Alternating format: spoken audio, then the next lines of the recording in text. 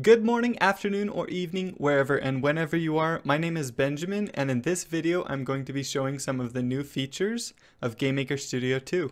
Okay, let's get started. The first thing I'm going to do is open up GameMaker Studio 2 right here. And you can see we have a new welcome menu. We have recent projects. Real quick, I want to show you, if you go to New Project, you can see that we can now select between a drag and drop project or a GameMaker language project. I'm going to actually use one of the built-in projects. Okay, one of the first things that you'll notice is now we have what is called a workspace. You can create new workspaces by clicking on this tab up here, and you can have multiple workspaces. You can drag a new workspace out and it will create a new window, which then you can drag over onto a second screen if you wish. To create a new resource in this workspace, you can right-click, go to Resources. I'm going to create a new sound. And you can see I can grab this resource and move it around.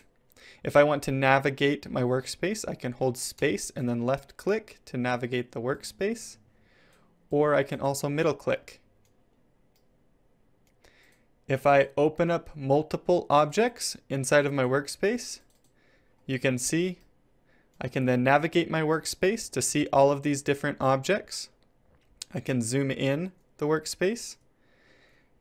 And if I want to navigate to one of these objects, when you're zoomed out far enough, you can no longer click the buttons on the object. So you can, if you double click on it, it will actually focus on that object. So you can zoom out and then double click to focus in on a specific object that you would like to work on. Another trick is to press Control Tab. This will give you a list of your workspaces and a list of your active windows. You can see I've got the 3 objects open. If I double click on one of these, it will bring that object to my view.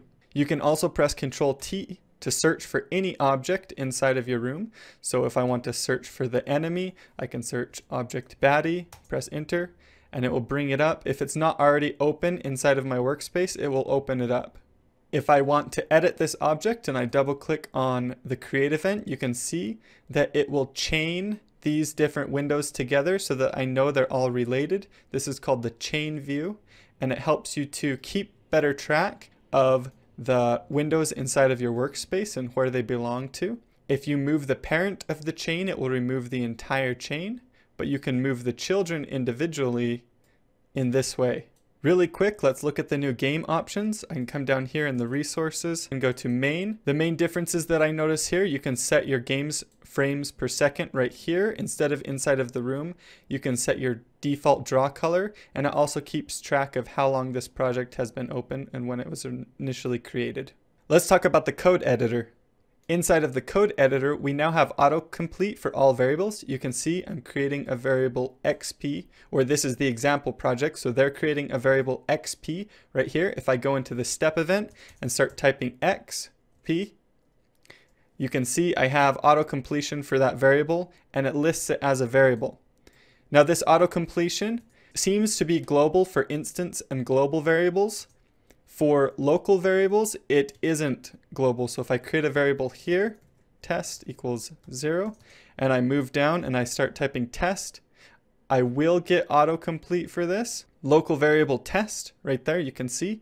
However, since this variable is only accessible inside of this script, if I go into the step event right here, and you can see when you have 2 code actions open, you get tabs now. If I go into the create event here, I do not have auto-completion for the variable test because it's only available inside of this code action. Our auto-completion window is color-coded in the same way that the code editor is color-coded. So constants or built-in variables will be green, constants will be red, like this, and functions will be orange in the same way that they are inside of the editor.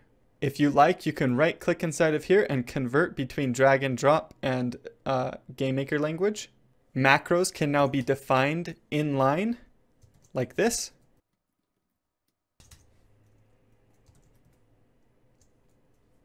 The ternary operator is now available.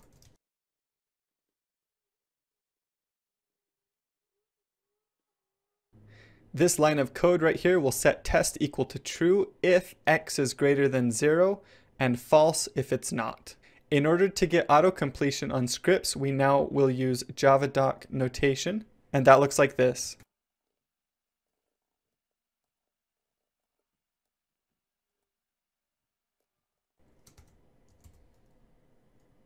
And you can see I now have the helper for what parameters need to be passed in. In the Sprite Editor, you can now preview your animation. You can also toggle looping and ping-ponging if you want it to ping-pong back and forth. Inside of the Image Editor, you can draw while an animation is playing.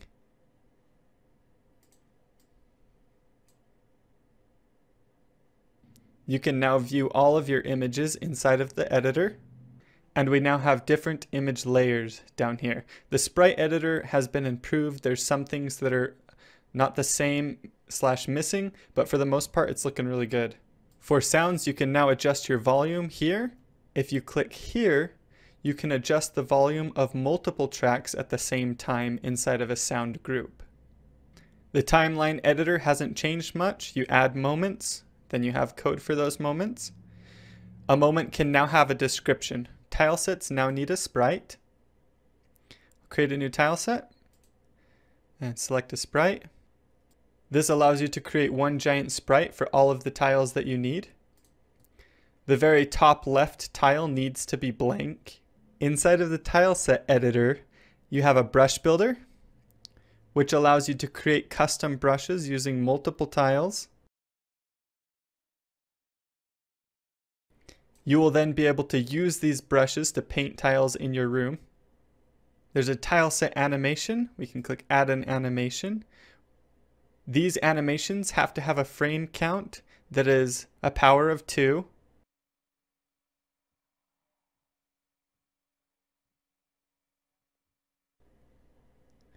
Once you've created an animation, you can save that animation in your library of animations right here. You can have multiple, and then you can place them inside of your room. Tilesets can also have auto tiling. There are 2 types, 16 and 48. I'm going to show you 48. These images right here need to match up with the tiles that you select.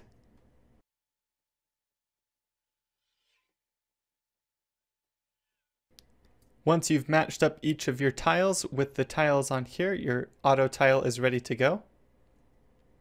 And I'll show you how to use that inside the room editor. The room editor is the bigger one here. It's the thing that has probably changed the most aside from tiles. Rooms now use layers.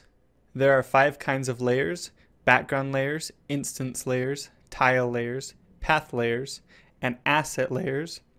Asset layers, from what I can tell, can contain any asset, but the thing that is unique to them is you can drag a sprite over onto the asset layer. So you can have a sprite inside of your room without ever assigning it to an object. Background layers can be animated. Let's start by adding some instances to this instance layer. You can click and drag an instance into the room. Once it's in the room, you can rotate it or scale it. And these seem to be working better than they did. You can also create multiple instances by holding Alt and drawing them. If you hold Shift, you can then select multiple instances and delete them or move them. You can also hold Control to pick multiple instances inside of a specific area. It looks like it's selecting lots of them, but you can see right here that I've only selected 1, 2, 3, 4, 5, 6. Let's move on to tile layers. I'm going to create a new tile layer.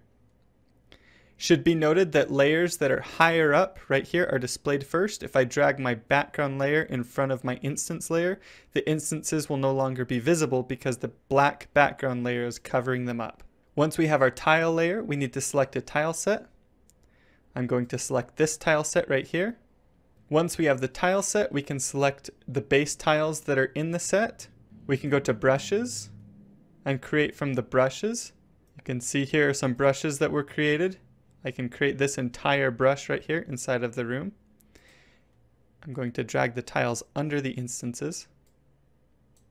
If you go to libraries, we have animation library and walls.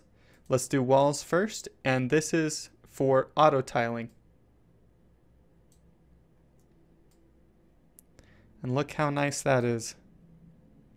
I'm really excited for this feature. We can also place our animated tiles. I'm going to place water inside of here. Inside the room editor, you can preview animations by hitting play. Now for one of the biggest changes that I think will influence the way games are made in GameMaker the most. Rooms can inherit from other rooms. I'm going to right click on room 1 and do create child. Now this room is a child of room 1 and inherits all of its properties. Now that I have the child room, if I go into the parent room, go into the background, change the background color to white, reopen the child room, you will see that the background color is now white. What the child room inherits from the parent room can be selected. You can see right here, if I click on the backgrounds layer and unselect inherit, it will still stay white. However, if I go back into the parent room and change the background to black again and go into the child room is still white because it is no longer inheriting. But if I press inherit again, it will start inheriting and it will change back to black. So that's really cool. I think that room inheritance is one of the most powerful new features that GameMaker Studio 2 has. Thank you so much for watching this video. Hopefully it was helpful to you. If it was, give it a thumbs up and share it. And I will talk to you guys later.